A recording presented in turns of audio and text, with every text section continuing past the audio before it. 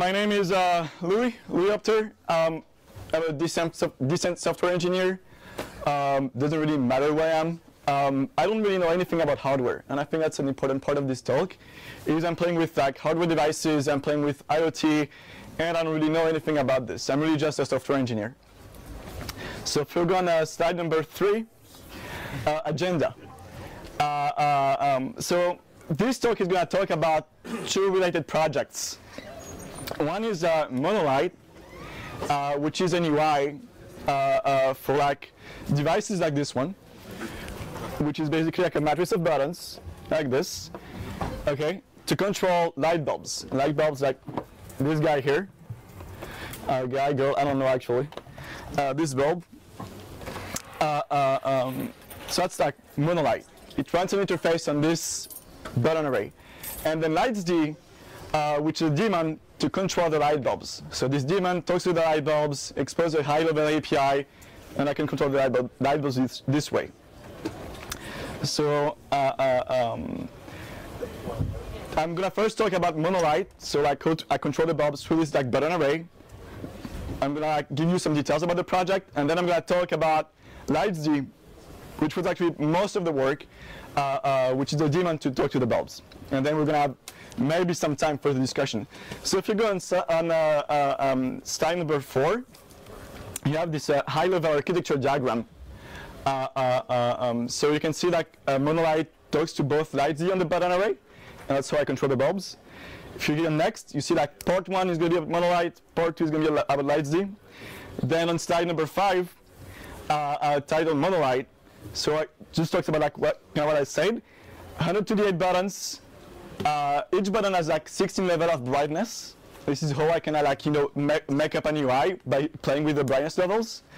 It's connected over serial.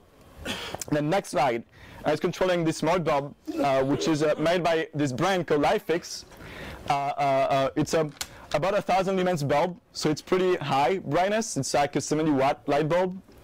It has nice colors. It can do like all the colors. It has a nice range of whites from like 2,500 Kelvin to like 9,000 Kelvin. And those light bulbs are connected over Wi-Fi, 2.4 gigahertz. So next slide, let's have a look at the control UI. So you have the grid. So you have like this slide should be just show a grid, okay. And then next slide, you see that the bottom row is where I wrote some functions. So like bottom row is dedicated to functions.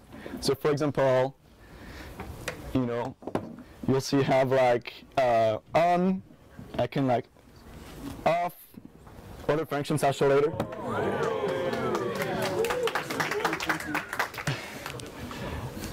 So yeah, next slide like shows you like some of the functions where like they're mapped, like how it works. I could like add more things to those buttons, like for example control like MPD, control other things. And then I have like split the array into like 4 control pads, right? So this is like one control pad here, right? And like there is like 4 sliders, and I have like some other functions at the top, right? So if you go on the next slide, you see like what each slider is. Okay, awesome. So can I make it like full screen though? Yeah. Like let's do for the next talk. Maybe that's better. I don't know. I don't know how to put it full screen. Okay, perfect. Okay, so okay. Just use it here, back and forth. Yeah.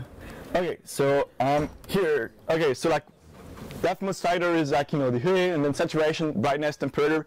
So that's the HSBK color model, HSB, and then we add the temperature. So I like can increment, decrement.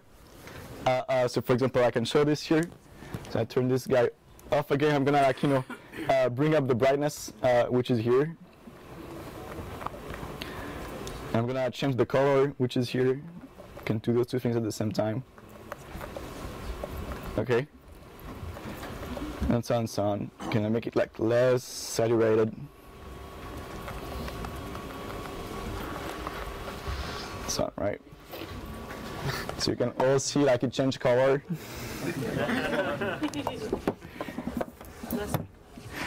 All right. So like that was kind of the demo. Like, see, okay, other things. Okay, like other things. I think this is like ooh, like this. I can do small functions. What's interesting to see is that I'm gonna make a smoother one. Oh, that's white. That's blue. I'm gonna. So like, what's interesting is like the board shows like the state of the bulb in like with low latency, right? That's sort of like a feature of what I did. It's like it shows really like what the status of the bulb is. It's not like, you know, predicted or something. In fact, the real status of the light bulbs is shown on the board. So for example, if I make it like, you know, transition, we can see that the sliders are moving by themselves, right? And that's not programmed. It's just like showing the real status of the light bulbs, right? Okay.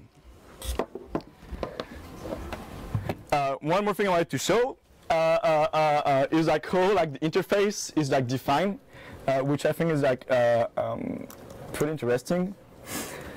So I'm gonna go back on GitHub. There's no internet. Oh, there is no internet. Okay. If you wait a minute, I can put it on. Yeah. So actually, yeah, I love to do this. If you can like do this, that would be awesome. So like the way all this is implemented is in Python. So like the program that controls the grid is in Python, and the API I made internally are pretty high level, and the way you like set your UI element on the grid is, I think, pretty interesting. It's pretty high level,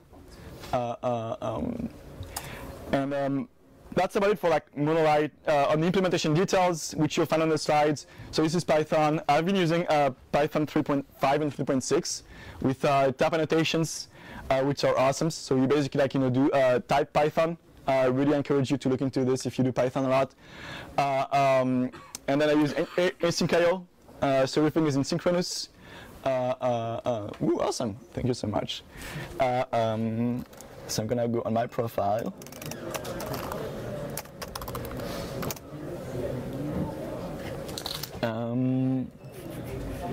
So here we go. You even know like the repository architecture by the end. That's pretty awesome. So it's gonna be UI layers. So it's basically like what I'm using. No. Okay. Yeah. Space.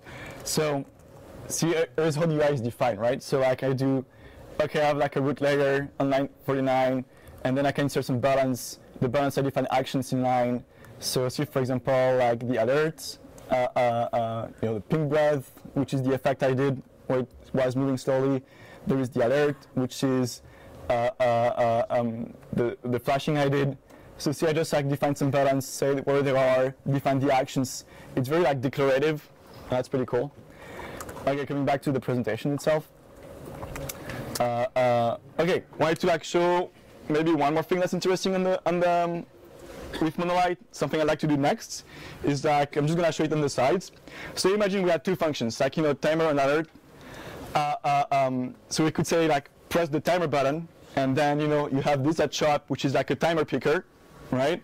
You would select how much time you want on your timer, and then press the target once you have selected the time.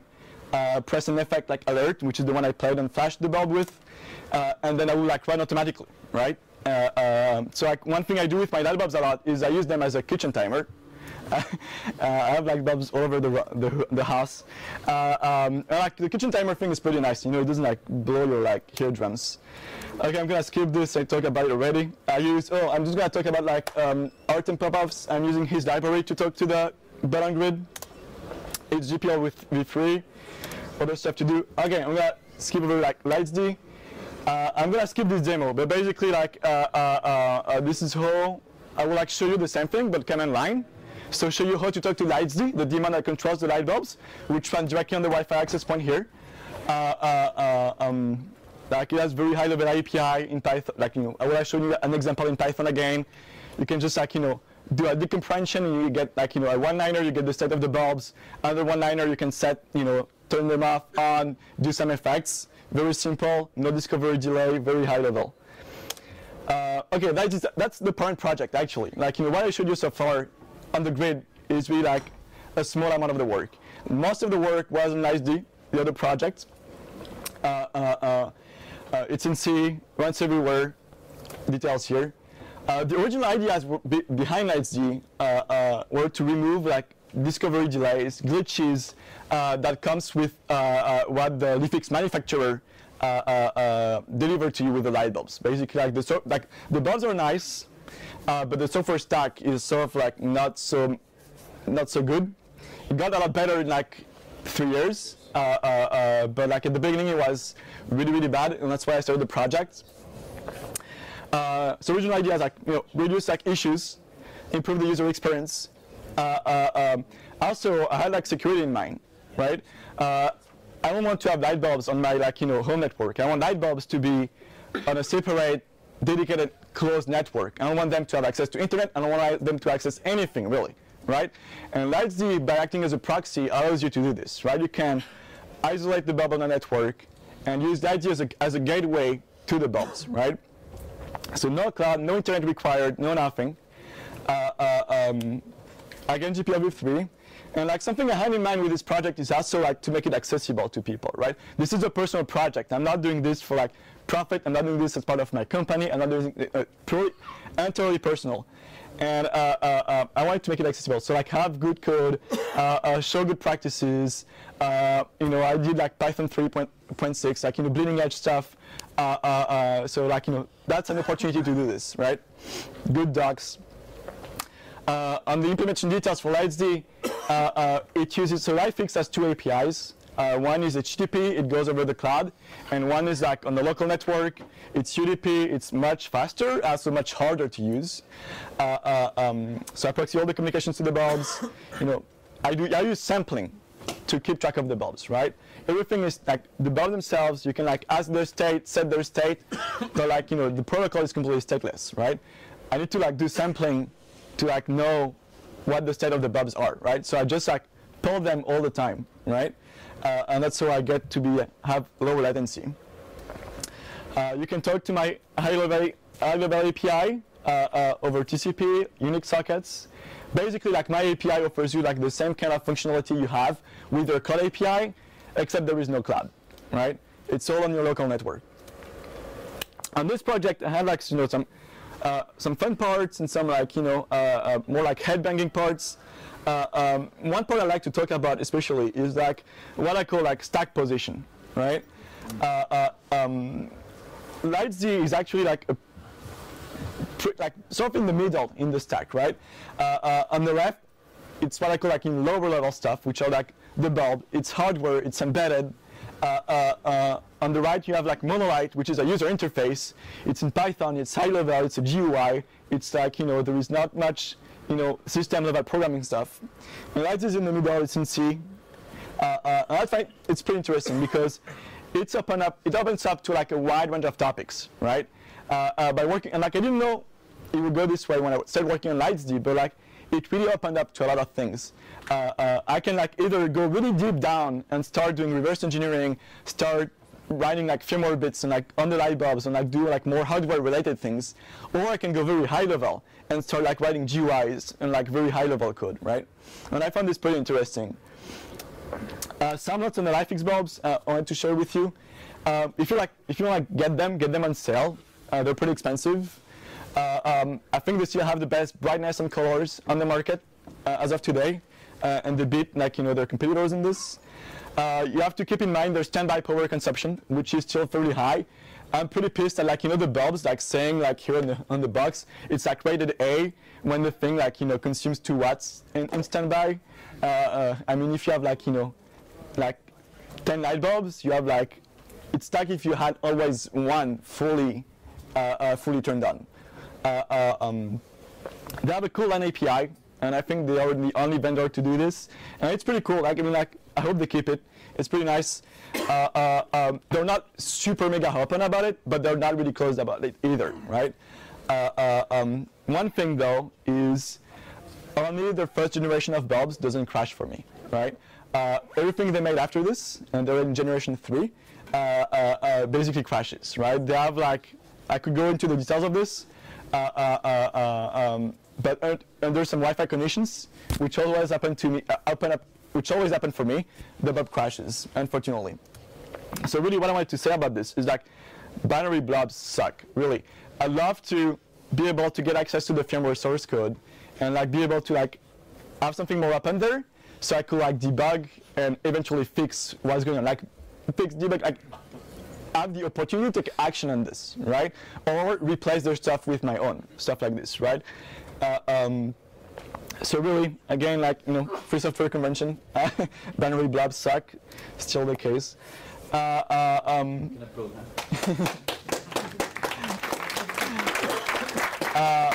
Really, thank you. Other things I want to do on this project, you know, do time-based release, improve my CI automation, do what I call state enforcement. So basically, like in LightsD, maintain 2 versions of the light bulbs, one which is the reality, and one which is what I want. And because it's like all very janky, you know, LightsD will like always try to make what's supposed to be the reality, right? So like I have 2 views and I apply one on top of each other. And then with this, be able to do a real cool like effects API, have effects plugin. They're like really reliable, right? And stuff like this.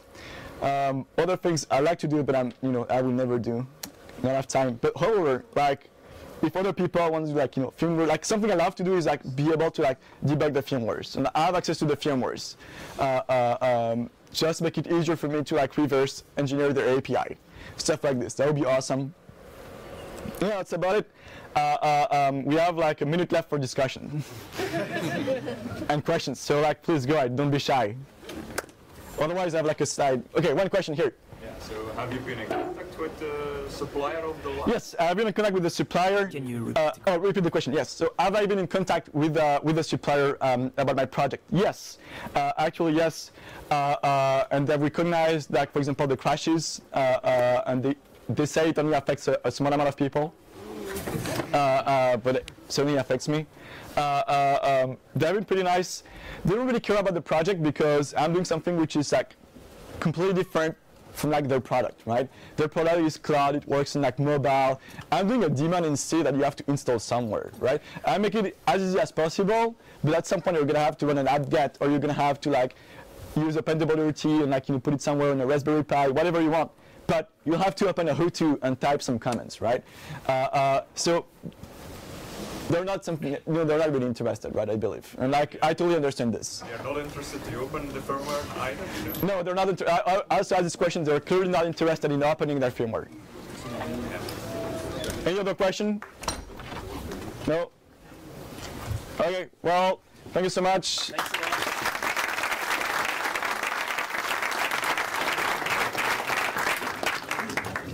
Sorry for all the